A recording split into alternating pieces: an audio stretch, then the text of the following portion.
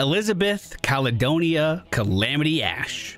Born into a life of money and privilege, Ashe was nonetheless neglected by her parents and mostly raised by the family's Omnic butler, B.O.B. She began her criminal career as a teen, with her parents' money bailing her out of trouble time and time again. During the Omnic Crisis, B.O.B. mysteriously disappeared. He returned after the war, but he was different. He was sentient. As a teen, Ashe got into a fight with some classmates, ultimately leading her to go to jail yet again. This time, however, she befriended Cole Cassidy. After getting bailed out one last time and disinherited by her parents, Ashe decided to form a new family, the Deadlock Gang. Ashe actually committed her first heist with Cassidy and B.O.B. by her side. Ashe and the Deadlock Gang carried out dozens of flawless heists over the years on her parents' company, Arbalest Arms, just to get revenge. She's a rebellious gunslinger and a calculating leader who's not afraid to get her hands dirty. All right, let's take a look at some of Ashe's abilities. She's actually a very straightforward character. We want to play her about mid-range because she does have damage fall off even on her headshots. Let's see if we can show that.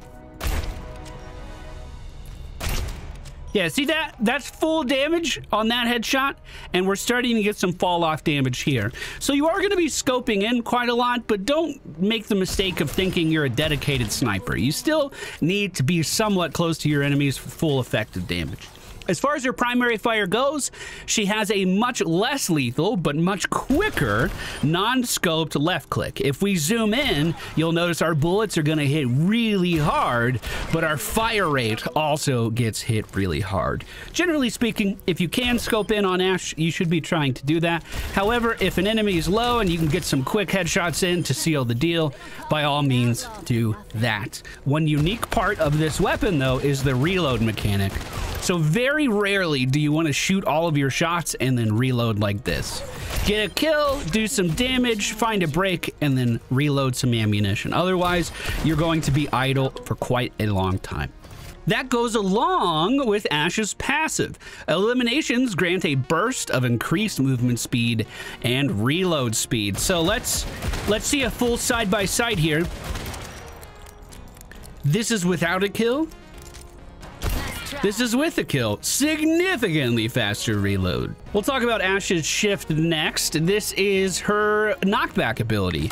This is how Ashe survives a lot of aggression. If an enemy Winston jumps on top of you, this is how you get away. It's not really there for its damage, although as you can see up close, it packs a decent punch. What we're really using it for is the safety that it provides. But it doesn't just knock enemies away, it can also propel us up into the air so we can reach higher places. And on a character like this, you're going to want to be on the high ground very, very often. This is where you're the safest. Our E ability throws a bundle of dynamite towards an enemy, and after a while, this will detonate, not only dealing impact damage, but also damage over time to an area. You can detonate this early just by shooting the pack of TNT. And yes, that does do damage to you. This burning effect that's left behind is actually one of the better ways to build your ultimate on Ashe up. So you're going to want to be using your dynamite as often as possible. One easy trick to remember with the dynamite is that it will always pass over your crosshair when you throw it. So if you want to detonate this mid-air, you don't actually have to move your crosshair to make that happen. Simply shoot when it's in the desired location. Now that will take a little bit of learning. You will have to kind of space out, you know, when is the TNT going to be exactly where I need it to be, but it's a lot easier than trying to find it midair and oh, there it is. Last but not least, we have our Omnic butler B.O.B. When we pick an area for B.O.B. to travel through, he's going to knock our adversaries up in the air so he can theoretically get some easy headshots. Then for the rest of his duration, B.O.B. is going to sit here and unload every bullet he has on any would-be trespassers before he jumps back off into the unknown. Bob does have a set duration, but he also has a health bar as well. If your adversaries decide to shoot Bob down, you may lose him a little bit sooner than expected. Because of that, sometimes the best thing you can do to get a high-value Bob is not send him directly at your enemies, but set him up high in a place they'll have to look to find him, and he can rain down terror from above on all of your foes. That's right, robot. You can't line of sight Bob.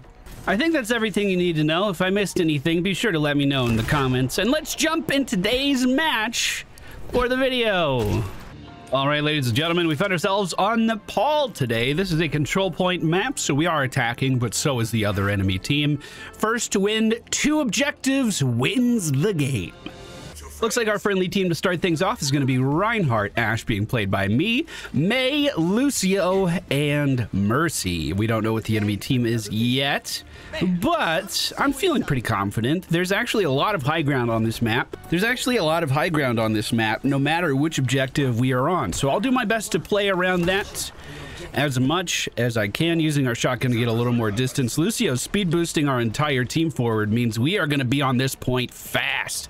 And it looks like an enemy tracer is trying to contest my high ground. So for the time being, we're going to play back a little bit. Good shots into May there. And if Tracer comes around this corner, we're literally just going to backpedal away to our team for safety. Solve that problem nice and tidy. That is such a small hitbox, it can be incredibly hard to hit, but I think I convinced her, yes I did, to go the other way for at least a brief moment. Grab this health pack. I'm going to have to get on point pretty fast. She'll be back to finish the job. We do take down the enemy team's Reinhardt. Let's get some fire around this corner so Kiriko takes some damage as she's running away. And it looks like the friendly team, for the time being, is in control of this objective. Now, I still want to play here if I can. These shots are going to be difficult. May walls make it even more difficult. Looks like a couple members of the enemy team did decide to give up on the first point. You hate to see that. Explosion on Kiriko. She's going to be able to teleport away, but doesn't do it in time. Nice rotation by our friendly May to make that kill happen, because I wasn't going to get it, that's for sure. We just spotted someone else on the high ground, but if I stay here, I should be relatively hidden. Oh, never mind. We are no longer hidden. A Torbjorn on the ground. Let's try to get his turret down really fast. There we go. Back up to my health pack again. Looks like 2 members of the friendly team are down. Make that 3 members of the friendly team. Oh, almost got Brigitte, but a shot from Kiriko lands square in my forehead, so we are going to be forced to respawn. Looks like I just missed the Lucio train as well. That's okay. That's okay. Friendly team was off to a good start. 51% captured on the point so far. Enemy team just getting to 10% now, as our Reinhardt, with his supports at his back, is moving in really aggressively. But the enemy Reinhardt had something to say about that, and so did our May as she closed him off. We go back for a quick kill, and I'm going to rotate over here. We do see a Fergen on the high ground. Good damage, forces him to use his shielding. As he runs away, the friendly team hopefully can finish him off.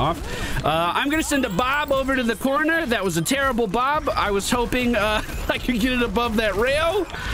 All right, now here's the thing. Because that Bob was so bad, we now need a redemption Bob. There'll be plenty of time for that, don't you worry. If anyone moved out of that corner, it could have done good damage, and we just got rezzed by our Mercy. It looks like the friendly team is officially pushing the spawn. Oh my goodness. Let's say thank you for the res. She didn't need to do that. That was nice. Enemy Reinhardt is on the way, arriving with an impact as he takes down our Lucio, grabs him with just the side of that push. Mercy is on me, keeping me alive. Good Reinhardt ultimate, at least stops their momentum for a moment. We take down Bergen's turret and then take him down a moment later. Who's that? Brigitte on point. Ah! Oh, there it is. I was worried my shots were going to start failing me there. That's my biggest insecurity when playing characters like this is, I mean, I said it in our very first episode of Overwatch 2. My aim sucks. And when we secured the A through Z goal for Overwatch 2, that was literally the first thing I started working on. 3 weeks of nonstop aim practice. I hope you could tell a difference so far. We're moving to the second control point now. This one with very tall high ground on the left side and a control point in the middle. And it looks like no team composition changes for us so far. As the team moves forward, I'm actually going to head up here and hug the left side. I don't want to be seen with the team. We want to be hitting from the flank. So if I can do that, that'll be very, very good for me. We're already seeing shots fired down below, so let's try to get a lay of the land. Looks like May is blocking off any would-be attackers for the time being. Torbjorn is actually flanking with a turret right now, it looks like. This Reinhardt is taking good damage to the back. Oof. Oh yeah, this is gonna be hard. Backing up, I'm way too far forward here. Let's try to get back onto the high ground. I don't know if we'll be able to get many heals up here, but Torbjorn is gonna have a hard time shooting up this high. He's really gonna have to lead with his shot. You know, it has a lot of drop. Kiriko is a bit of a threat, especially as she's coming around that corner, so let's just try to keep pressure on her. I do need to do a quick reload. I should also, oh god, oh, Torbjorn turret. I should also be throwing my TNT a bit more often and just trying to get that to explode. Great headshot on Hanzo as he moves around the corner. TNT in 2 seconds. There it is. Don't you charge me either. Kiriko does land that kunai on me, taking me down. So the friendly team having a bit harder of a time actually getting control of the objective this time. Everyone is pinging when their ults are ready. I'm going to do the same, 60% on our Bob. Let's just keep up with the team this time. We'll just push in with them. We do have the Reinhardt shield that we can play behind. They have a lot of shields too, huh? Nice counter ult stops Reinhardt in his tracks. When I saw Brigitte standing up there next to Reinhardt, I got nervous, but the team is doing a great job moving in here so far. Hanzo one shot is taken down, and the molten core from Torbjorn forces me off the point for a time. We end up taking him down and securing the objective. Actually, it's not secured yet. Let's send Bob there. Hit him in the air while Bob's getting placed. Oh, mercy on me to heal me. Thank you so much. I don't have to fall back. I'm not sure what Bob is shooting in the corner, but we'll try to get in and deal some damage as well. Great wall stops enemy reinforcements from being able to get back onto the point, and we're just going to shotgun blast away from that Reinhardt charge. I just heard the Torbjorn turret behind me. Let's see if we can kill that. There it is. Mercy healing me back up. Perfect. It looks like Torbjorn still running wild on the right until we take him down. Hanzo on the side just killed my support. We don't like to see that. And he double jumps away before I can stop him. Okay, now all eyes on middle as they are running back. We can put damage into Brigitte's shield, and it should actually punish her quite a lot. Yes, it does, as our Reinhardt moves in to take her down. The enemy Reinhardt falls to a similar fate, and we'll just continue to stand on this point. Give our healer a teleport back in. Reinhardt, unfortunately, taken down means a lot of our front line is probably going to collapse here unless Mercy can get a res, but that might be a little too late. It looks like she was trying to go for it. Our May being taken down by a secret Hanzo on the back line. That ultimate coming for me. That headshot not enough to stop him, is it? Fire on the side. We are mostly falling back at this point because we are so outnumbered, but our Reinhardt does move back onto the objective. I suppose if he's feeling confident, I should feel confident too, but we are going to use our shotgun to get back away from the front line just a little bit. Okay, we're gonna have a while before we can contest again, which is bad news because we probably only have one more push as a team to secure this. If I can just deal some meaningful damage or split some deaths right now, that's gonna be super valuable. Even just hitting that Reinhardt shield means that our team might have an easier job of moving in.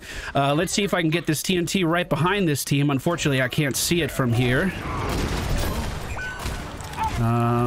We are in overtime, and friendly team is contesting. Oh, Torbjorn turret takes me down immediately as we move on to the point. Will the team be able to push through? Well, no. I was gonna say it's not over yet, but now it is. All right, here we go, attacking on the final point. This is for all the shmuppins. The friendly team boosting right down middle. There is high ground once again on the left side that I'm going to try to hold, although it is likely to be significantly more contested. Oh, yeah. Just like that. Just like that. Soldier 76 on the enemy team. That means their Torbjorn swapped out. The friendly team was having a little pep talk in between rounds that we just need to focus that Torbjorn turret down and we'll be living much better. So that's not even a problem anymore. That's great to see. Was not able to shoot that TNT there, unfortunately. We're going to kite away from this Reaper as well towards a health pack to our left. Looks like he has not changed targets as he gets in close. Oh. Burn him. There he goes. Okay. Is he going to flank back in on me? I feel like I'm stuck on this choke at the moment. That sucks. Okay. Tank is down for the friendly team. We're going to have to play pretty smart. And we might actually get wrapped around on this high ground here. Have I landed a shot this round? Holy fuck! Let's group back up. Get over here. We are down one player right now. Our Baptiste was taken from us. Wow, that was lucky. Sending the bomb in. Reaper behind us does connect with that shotgun. Didn't hear him back there. That was a good flank on his part. So enemy objective is at 30%. 30%. 30%. We have respawned. We're joining the team. Some reaffirming shots fired into this guy just so he knows. However, the rest of our team managed to push forward past the blockade, and Reinhardt and May are capturing the point right now. They did an excellent job. So my job is to hold the high ground. We hear someone behind us. Can I finish him? Yes, I can. Woo! I do need a heal up on the high ground. I hope they realize that soon. And that was a perfect example of what I should be trying to do with this TNT more often, which is just get it behind enemy shields so it does the most damage possible. Big contestation on the right side. I'm trying not to get too close to it. Enemy Reaper and Soldier pushing me on the left side to secure the kill. That's also the auto-aim ultimate of Soldier 76 coming out right after he secures that. Friendly team needs to regroup again. This is doable. 40% to 40%. Incredibly close game right now. My ultimate is ready. We do have a B.O.B available, though, to retake this point pretty quickly. Reaper on the high ground is kind of intimidating, but he's using his ghost to get away from us already. I'm pushing with the team because I want B.O.B to be as effective as possible. So here we go. As he ults, we ult too. Good damage on Kiriko. Takes her down. B.O.B kills Reinhardt. There's a soldier on this side. We kill him too. And now we capture the point. Who's still alive? They should have a healer around somewhere. A couple healers around somewhere, potentially. There we go, 40%. The enemy team is going to have another push to move in here. We have pings going on up top because the enemy Reaper is nearby. He has not ulted yet. We should be very ready to deal with that. Also a soldier on our left. I'm feeling less confident with my positioning with each passing moment. Also, not getting too many heals, I've noticed. I don't know why. There's his ult. I'm just going to try to backpedal. Oh, God. Oh, God. We're going to have time for one more push to retake this. For now, we are still in control of the objective, which is really, really good. Reinhardt is still up there swinging, carrying this game on his back. He's gotten 2 eliminations on the point, and you can still see that mace just going crazy. Reinhardt's done some incredible damage this game. I think the Lucio speed boost in the early game just allowed him to play so close that it really added up. I feel like I've been choking in this last round, but it doesn't matter. That's our A through Z for Ashe. I hope you liked it. I hope my aim was okay. I tried so hard, dude. I tried so hard. If you did enjoy today's video, make sure you hit that thumbs up button, and let's see this play the game.